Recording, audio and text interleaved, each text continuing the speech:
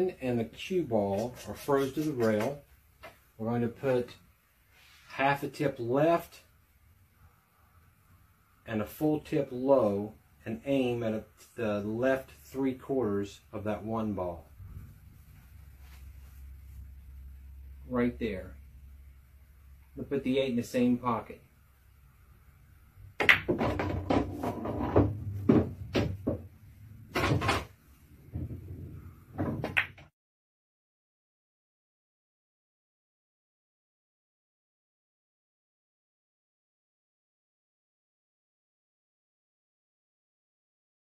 So you're playing 8-ball.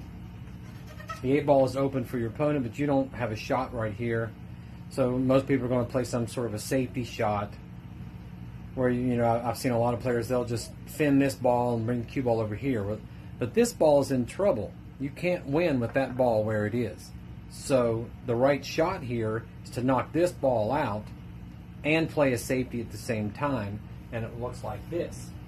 You just follow the ball with the right speed to get in behind the 11 and 14.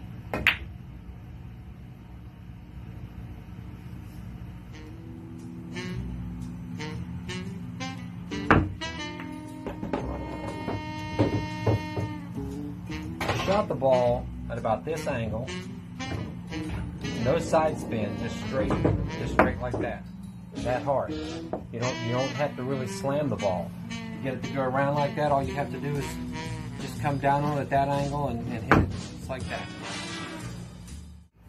This is low inside to get on the 8.